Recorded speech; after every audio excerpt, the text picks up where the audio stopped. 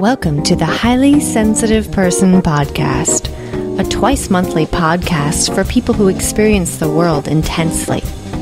Join me on a journey of acceptance of our highly sensitive person traits. Welcome to episode 61. I'm your host, Kelly. This is a podcast about what it's like to have sensory processing sensitivity, the challenges, the benefits, and personal stories.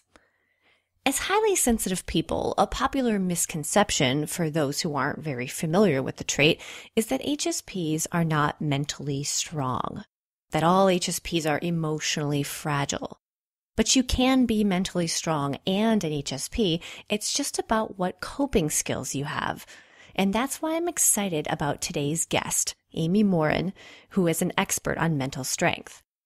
Amy is a licensed clinical social worker, psychotherapist, professor, a TED Talk speaker, and published author. In 2013, her post, 13 Things Mentally Strong People Don't Do, went viral and ended up being published into a best-selling book and translated into 20 languages. Her post was the most read article of all time on Forbes.com. I was moved by her story and the massive challenges she's dealt with in her life and how she's found a way to thrive and become stronger and become an authority who now helps others learn how to better cope and increase their mental strength. I'd like to welcome Amy Morin to the show. Hi, Amy. Hi, thanks for having me. Thank you so much for taking the time to be here. So the first thing I wanted to ask you is, how did you come up with this article about the 13 things that mentally strong people don't do?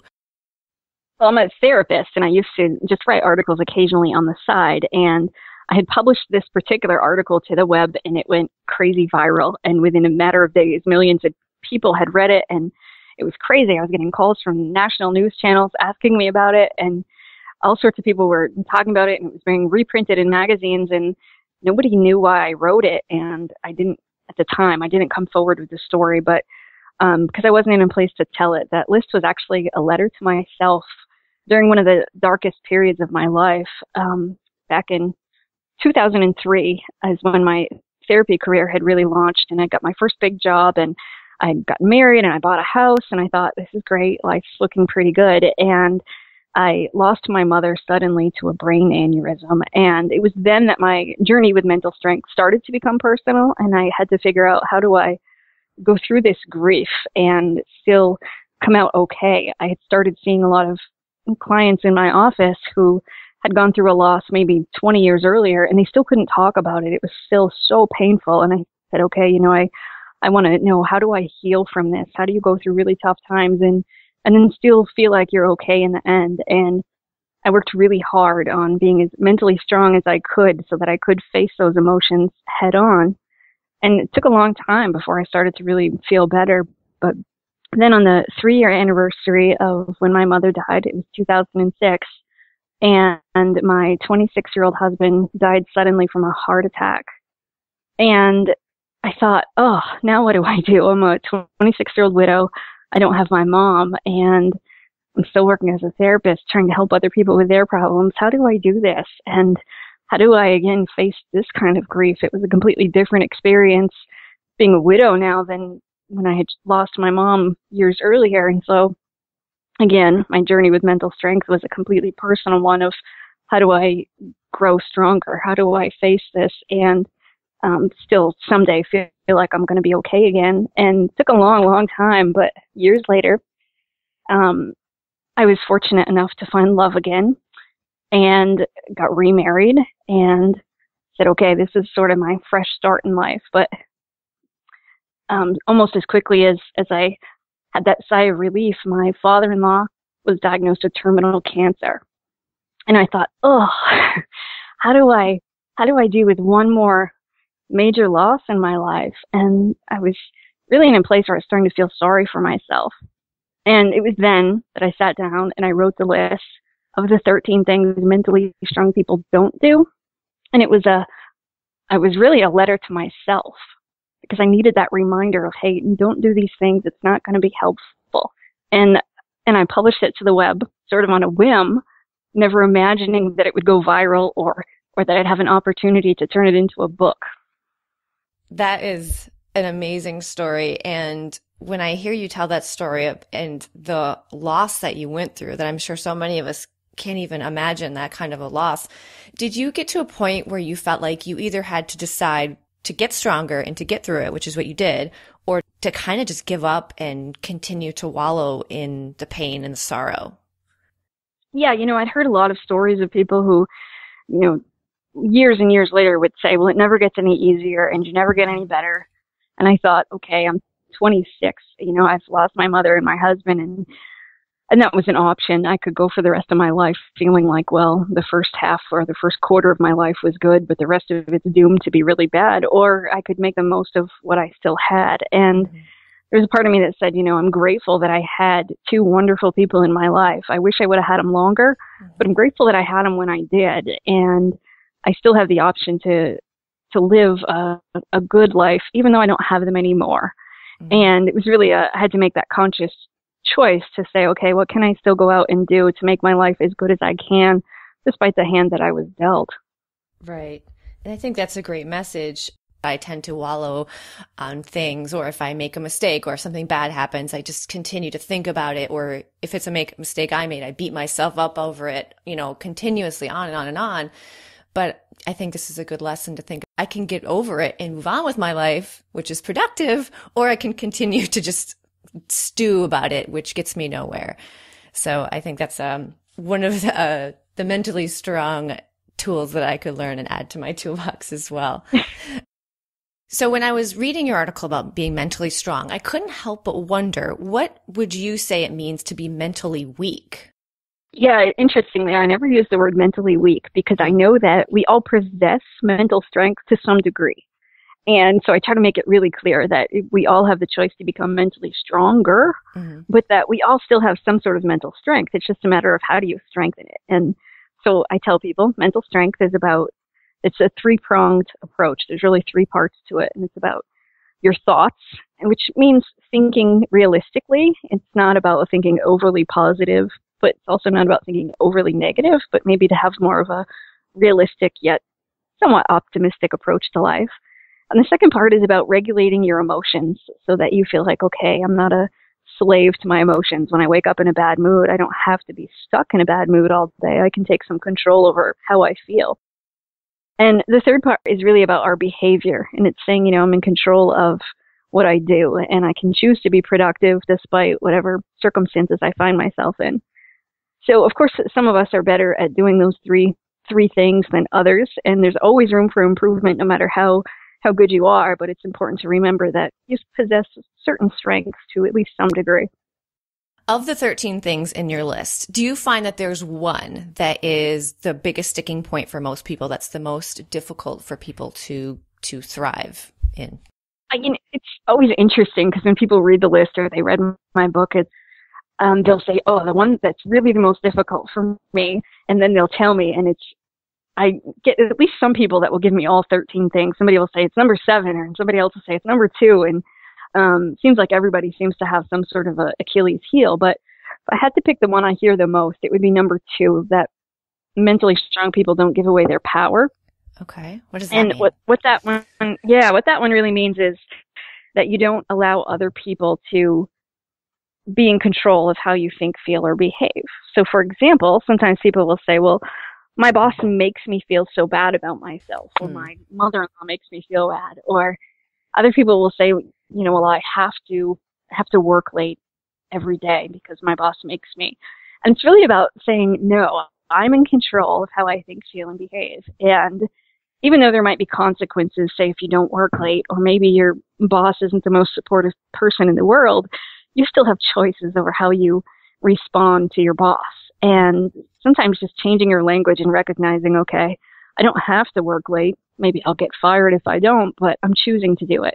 And that can just kind of help change your mindset so you remember, okay, I'm in control of how I spend my time and who I spend it with. And that's something, again, I've been working on as well lately, is we're in charge of our emotions. Our emotions are not in charge of us. And in the world, there's so little we can control but we can control how we react to things.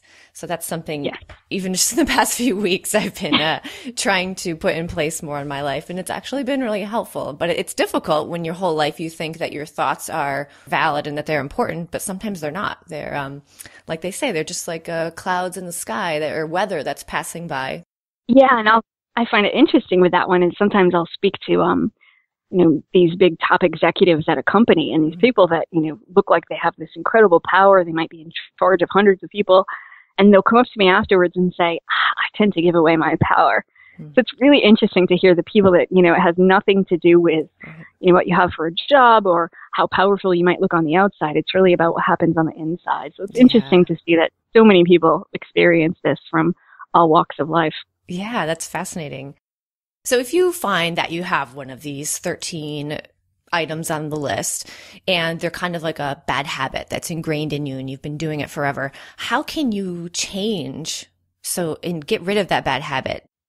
Of course, the first thing is to recognize that you have it. And I can't tell you how many people will say, well, no, I'm not a people pleaser, or no, I don't really shy away from change. But then when they really look at it, they're all, well, maybe I do. Because sometimes we manage our anxiety or we manage our uncomfortable emotions by not doing something. So you think, well, no, I'm never nervous about change. But maybe you've lived in the same house and had the same job for 20 years. So of course you're not that nervous about change if you've never done anything different. And so sometimes it's just a matter of just realizing, oh, okay, these are some of the things that I do. And then to come up with a plan. How are you going to change it? Just simply, reading my book isn't going to change your life, or saying, okay, that's a bad habit, I won't do it anymore. You actually then have to follow through. So to come up with a plan and to remember that, progress doesn't always come in a straight line. Sometimes it's 2 steps forward and 1 step back, and to plan for that, to know, okay, if I'm going to give up something I've been doing for maybe all my life, I'm not just going to get rid of that bad habit overnight. It's going to take time. How am I going to monitor my progress?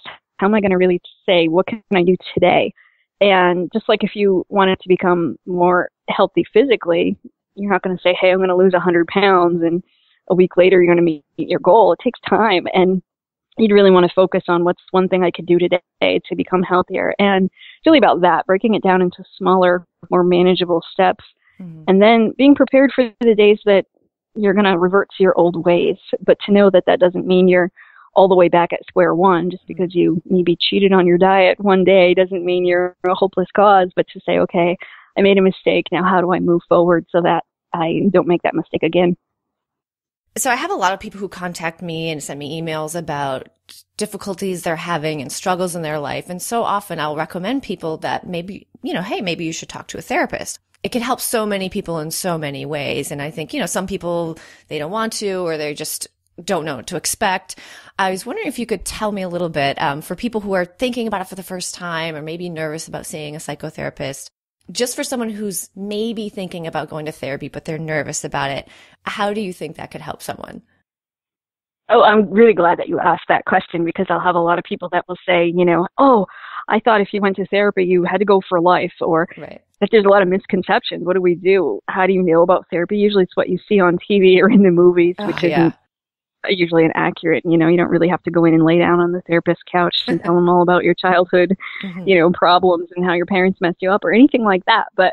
And there are different kinds of therapists. And so I always encourage people to spend some time learning about it if you can, and to know, okay, well, what, cognitive behavioral therapy is one type of therapy, but other therapists use a slightly different approach. So if you're interested and it would be helpful to learn about it, but on the other hand, don't feel like you have to do hours and hours of research, but instead to say, sometimes it's okay to just call somebody, look up a phone number of a therapist and just go ahead and call them and set up an appointment, which usually the worst part is going to that very first appointment, getting through the door. And because you don't know what to expect and you're meeting a stranger and you don't know what questions they're going to ask, but to know that usually in the beginning, there are going to be questions, but you're in control. If they ask you things you don't want to talk about, you can say, I don't want to talk about that. But also you get to interview the therapist and say, how are you going to help me? Or what sorts of techniques would you use? Or what do you recommend? And sometimes it's a matter of just 3 or 4 therapy sessions. Somebody can help you just stay on the right path. Sometimes we just need some reassurance that we're already doing the right thing. Sometimes it's just about having somebody cheer you on a little bit and you think, okay, I can do this. And that can in itself can be really helpful. And, therapy can help with lots of things. I think sometimes people think you have to have this major problem to go to therapy. And that's the way that it used to be, that if you had some serious mental illness, then therapy might be helpful. But we've really moved away from that because we've now figured out plenty of us have problems in life. And even if you're just going through a rough patch, whether you're going through a divorce or you're having some problems with your kids or you're just kind of lost, like, should I take this new job or not? Having somebody to process that with can be really helpful, and it can prevent problems down the road. We know that opening up and talking to people can help prevent depression and anxiety and lots of other issues too. And so it can help with, lots of things. And sometimes people will say, well, why should I go to therapy? I have friends. But really talking to a therapist is different. Your friends don't have the same skill set, and they're not objective either. That when you go and you talk to a therapist, they come with a different set of tools and skills and can offer you some words of wisdom that can teach you to be your own therapist. That's our ultimate goal, is to teach you the skills that you need so eventually you won't need to come to therapy. And so even if you go for a few therapy sessions now to help you deal with a certain issue, you might pick up some tools that you can use to apply to other areas of your life down the road too. Yeah, I totally agree. And that's been my experience as well. Is even you don't have to go a ton of times, even just a couple of times might be enough to, exactly what you just said, give you some tools to help you deal with what you're going through. And so many people, I feel like everyone I talk to nowadays is dealing with anxiety. I don't know if it's like an epidemic or maybe people are just more open about it nowadays, but everyone seems to be struggling with, well, I shouldn't say everyone, but a lot of people seem to be struggling with anxiety. And that's another great thing that therapists can help you with, and just tell you some different ways to look at things and to frame your thoughts so you don't let that anxiety grip such a tight hold on you. Yeah, anxiety is the most treatable condition that there is, but the statistics are something like it usually takes people something like 7 years after they've been experiencing anxiety to go to therapy. And it's unfortunate that some people suffer that long, because if the sooner you go, the easier it is to treat, and you can prevent a whole bunch of things from getting worse when you go. But even if it has been a long time, if you've suffered from anxiety for 20 years, it's not too late. You can definitely go now and see if you can get some help to keep that anxiety at bay. Yeah. So that's my PSA, and maybe Amy and my PSA is, if you're struggling with anxiety, please try to, if you can, see a therapist, even if it's just a couple of times. You might be surprised how it might help you feel a little bit better. So since you are a psychotherapist, I wanted to ask you what you thought about highly sensitive people. Now, one thing I found, and I'm not a therapist and I'm not a trained mental health professional, but in my dealings with HSPs, I found that a lot of HSPs say that their therapists have never heard of highly sensitive people, or they just don't seem to talk about it very much. So I was wondering, from your perspective as an insider in this world of a trained mental health professional, what do people like you think of the trait of high sensitivity? Good question. Most of us were trained in the medical model, so we know about mental illnesses. That most of our education, our training focuses on clinical depression, social anxiety, personality disorders, all of those sorts of things. Well, we know that highly sensitive people don't necessarily fall in the diagnostic and statistical manual. That's not a diagnosis that we give out. And so because of that, I think that a lot of people in the helping professions are like, what? And don't even know what it is, right? Mm-hmm. Are just like, what do you mean?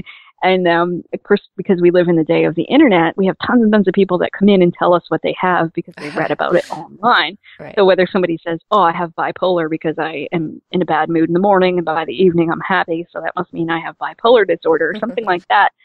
And I think when it comes to something like people saying, okay, I'm a highly sensitive person, sometimes people are like, well, what does that really mean? Or what article did you read that told you about that? Because it's not necessarily in the medical literature. So unfortunately, I think sometimes there's kickback about like, well, what do you mean? And I've had clients who say, I felt like I had to educate therapists on what's going on with me. And that's difficult to do. But, I think that it's a matter of just figuring out, well, where did you get your knowledge? And sometimes it can be helpful even to share an article with your therapist to say, hey, I read this article and it sounds a lot like me. Maybe you could read it, or you could check it out, or we could talk about it in my therapy session, because we know that people definitely are much more sensitive. And I think one of the things that's happening too is that we're starting to learn more about kids who tend to be more highly sensitive. And we're learning that, okay, when it comes to parenting these kids, you need to parent them a little bit differently than you do other kids. And so I think, and I'm hopeful that that's opening more doors as we start to then educate parents and talk about how do you help your child reach his full potential when he is a highly sensitive kid. Then, okay, well then, and it's okay. You don't necessarily have to change him. You just have to know, how do you help him be at his best given that he has these qualities. And I think that that's opening more doors so that more people are learning about it and thinking about it. And as an adult too, to say, okay, if this is what's going on with me, how do I find out, what career path is best for me or what relationships are going to look like given my circumstances. It's awesome. So I wanted to go back to your list, and I'm looking at number 7 on your list. It is dwelling on the past. So something that mentally strong people don't do is they don't dwell on the past. And I think this is something I struggle with. How do you stop dwelling on the past? That's one that, there's lots of different ways that we dwell on the past. And, I share a story in my book about after my husband passed away, it was a matter of figuring out, how do I allow myself to move forward? I had this irrational fear that somehow if I made these new memories and had more fun in life, that I'd forget all the fun that I ever had with him, something along those lines. And part of that was because shortly after my mother passed away, my father's house had caught on fire. Ooh. And almost all of her possessions were ruined either from smoke or water damage. And that made it even more difficult. And we had to get rid of a lot of her stuff right away. It was about 2 weeks after she passed away. So then after my husband died, I thought, how do I balance? I didn't want to get rid of all of this stuff, but at the same time, how do I, not keep my house looking like a shrine to him? And it was a matter of figuring out, how do you find that balance? I don't dwell on the past, but I also don't, try to pretend it didn't exist. Because I've run into people that will say, I moved out of my house 2 days after I lost my loved one because it was too painful, or I shut the door and never opened the bedroom door again, or something like that. And on a smaller scale, I think that we tend to dwell on the past for lots of reasons, whether we can't forgive ourselves for some sort of a mistake that we made 10 years ago, or we can't forgive somebody else for hurting us 5 years ago, or even when we think about short-term things, something that you said in a meeting 2 weeks ago and you're thinking, I shouldn't have said that. And when we find ourselves thinking it over and over and you rehash it in your mind, it's not helpful. It's, beating yourself up and second guessing and all those sorts of things just keep you stuck and makes it really hard to enjoy the moment, and you can't plan for the future. Yeah. So there's a few things that you can do to stop dwelling. One of them is really simple. It's just a matter of saying, I'm going to change the channel. So when you find yourself stuck and you're thinking over and over and over about something, to say, I'm not going to think about this anymore, but telling yourself, don't think about that, really isn't effective. The more that we tell ourselves, hey, don't think about that, the more we tend to think about it. So one of the tricks is then to just distract yourself. So go for a walk or call somebody on the phone, but talk about something completely different. And just getting busy and moving your hands, moving your body can help get your mind onto something else, at least for a little while. Another trick that can help you to stop, we call it ruminating, is to say, okay, I'm going to set aside time to dwell on this. And it sounds counterintuitive, but it can actually be quite helpful. So you could say, okay, from 7 to 7:15, I'm going to let myself think about this topic. And then whenever you think about it outside of those 15 minutes, just remind yourself, nope, it's not time to think about that right now. And just scheduling time to dwell or worry can actually help you not do it outside of that time. I like that. I was already thinking I need to schedule some time later for something I'm anxious about. I'll be anxious about it later rather than all day. What's the point of being anxious about it all day? Right. And so sometimes people will say, well, that's really helpful because then I can at least contain it to a certain part of the day and it doesn't ruin my whole day, or I'm able to concentrate on something else earlier in the day when I remind myself I'm going to give myself time to really think about that later. Yeah. So how about anticipatory grief? Would that kind of be a similar strategy? Like sometimes this sounds so silly. I love my dog a lot, and as most people love their dogs. And sometimes I'll talk to my husband and I talk about, someday she's going to die, and I almost cry every time. And he'll kind of laugh at me because to him, he's very different than I am. He thinks it's so insane. He's like, why on earth are you feeling upset about this now? Like, and I know he's right, but I can't help it because I love her so much. I know someday I'm going to have to go through this insane amount of sadness and pain. Do you have any advice on how to avoid that? Or would it be kind of similar to what you were just saying, like realize I'm doing it and then think about something else? Yeah, anticipatory grief it's an odd phenomenon, right? We do it when we know if you have a loved one who's really sick, or when you know you're going to face some loss, which sadly most of us will at some point in our life. And yeah, but sometimes it's worse when you know it's coming because then you dread it, yeah, and you think about it, and it can become consuming now. And so, but at the same time, so when somebody's facing a serious illness with a loved one or something along those lines, you don't want to just pretend that you're not sad. It's okay to start grieving, but then you want to balance that with still saying, well, this person's still here or my dog is still here. How do I enjoy the time that we have? Because the last thing that you want is once that person or animal is gone to then say, well, I just spent the last 3 years dreading the fact that they were going to go and I didn't enjoy any of it. And so sometimes it's a matter of having a mantra that you just tell yourself. I once worked with this woman who was facing a loss, and she said, it was a parent that was gravely ill, and she said, every time I go over and I visit him, I start to tear up and cry, and I don't want to do that. And so we talked about, well, what can you tell yourself? And so she would just remind herself, this isn't helpful, this isn't helpful, this isn't helpful. And to try to say, okay, how do I, still engage in conversation and to try to make this the best that I can while I still have it. And just having that sentence to say to herself would help her just really focus, get on track and say, I'm going to enjoy this as much as I can while I can. Right. That's good. I never thought about the mantra. And you said something that I think about a lot is I know at some point in my life I'm going to face a lot of loss. I've been very fortunate to have actually, knock on wood, I haven't lost anyone in my life very close to me, but it's going to happen someday. And that's also the anticipatory grief too. It's such a nebulous thing.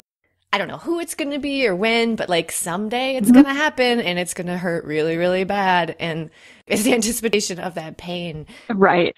And, I think a lot of us doubt how we would cope with loss. We tend to underestimate our own ability to deal with loss. And we overestimate, how grave it's going to be. And we think, I'll never recover or I'll never be the same again or just, my entire life's going to crumble. But the truth is most of us, find the inner strength when we need it and to know, okay, when I am dealing with rough times that I can be okay and to have that confidence in yourself and to just be able to say, well, I've gone through something rough before, even if it's not a major loss, but maybe you lost a job or you struggled in school, whatever it was, to say, okay, I have some skills. I've been through some rough things before. I can get through this.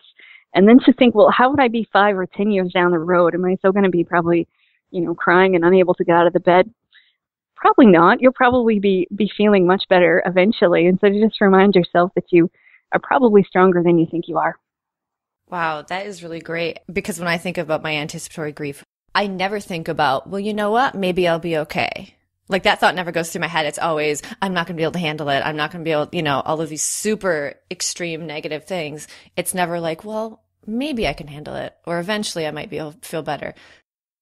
So after all that you've been through and with this amazing book that you've written that has helped so many people, are there still things on the list that you think that you struggle with? Yeah, I always try to tell people I come by this list honestly. And, I think it's not something I just say, well, I don't do those things anymore. Of course, I still do them. And I catch myself doing them for sure now. But I think that all of those things on that list are things that some of us, that probably everybody does some of them sometimes. And it's easy to fall back into those bad habits on any given day when you face rough circumstances and, or even when you just wake up on the wrong side of the bed.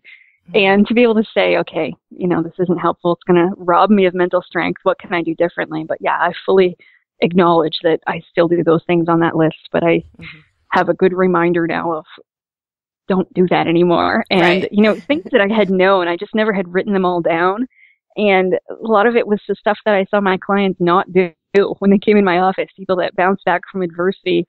And I thought, wow, this person's doing great. And so I just keep those reminders in my head of, people who are able to go through rough times and come out on the other end, don't do these things. So I do remind myself regularly, Amy, mentally strong people don't do that. Yeah, so much of this is just realization too. Just realizing when you're doing one of these things seems to be the first step for so much of this. And that is, it's a small thing, but it's a crucial, essential, helpful thing.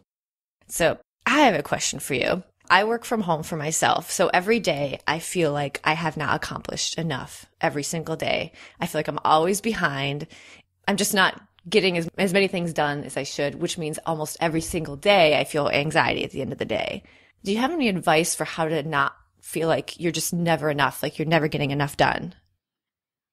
Yes, because now as somebody who works a lot from home, I can tell you that's a common thread, right? For people who work from home, but also people that when you work for a busy job, or even if you're a stay-at-home parent, I think that we create to-do lists that are 10 times longer than what we can actually accomplish. And then we're still adding to them. And so it feels like, I have so much I could have done or should have done. So I think one of the tricks is at the end of the day, sometimes it's helpful to just create a list of what you did and to remind yourself, hey, I got these 8 things done today, or I got this one major project crossed off my list. That's good. Just as a reminder of, hey, you did get some stuff done. And then I think too, also when you look over your to-do list, to be able to say, well, what are the things that I actually need to do?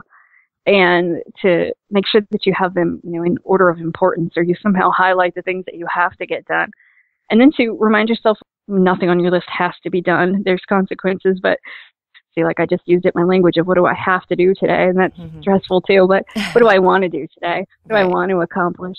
And to remind yourself that it's okay. The earth will continue to rotate on its axis tomorrow if you never get past number 3 on your list.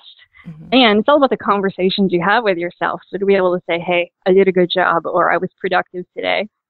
And then on the days when you weren't, because we all have those days too, where you checked social media one too many times, or ended up on a phone call with a friend for longer than you expected, or, whatever it is that you did that got you distracted, but to say, okay, well then what can I do better tomorrow, rather than waste a lot of time beating yourself up or calling yourself names for not accomplishing, but to know that that's okay.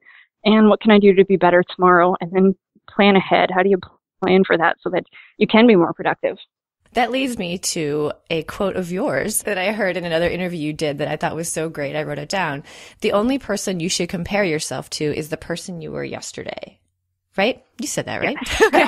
I did say that. Or was it quoting someone else? Nope, that was me. Oh, okay. I love it. I think that, especially with social media these days, there's so much pressure to say, you log into Facebook and you see that your friends all went on vacation and they all have happy families and beautiful children and lovely homes that are always neat and tidy. And you think, I'm a slacker, I'm a loser. My life doesn't measure up.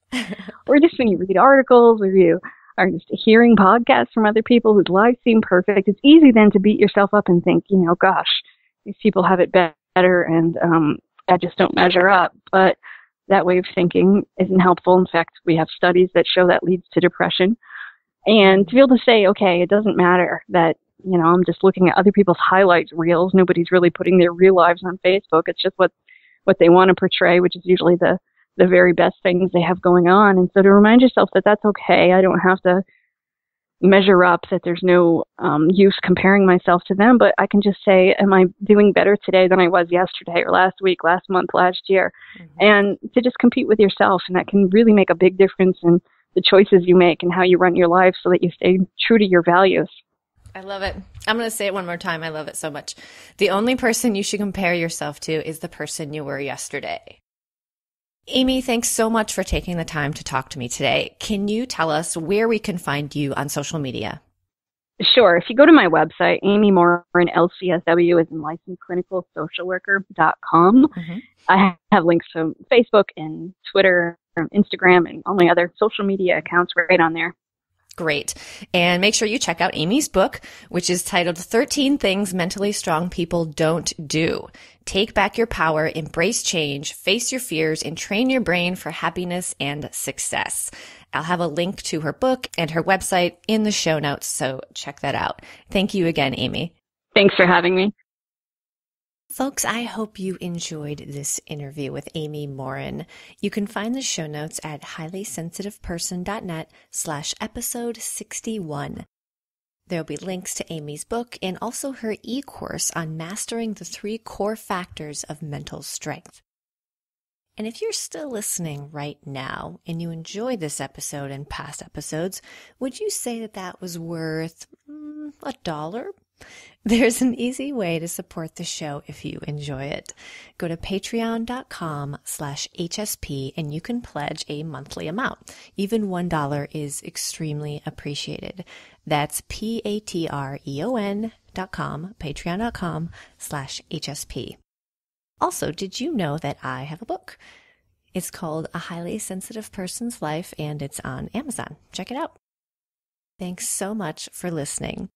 In the next episode, I'll be back to my solo format and talking about the benefits of being an HSP, which is a continuation of an episode I did a few weeks ago.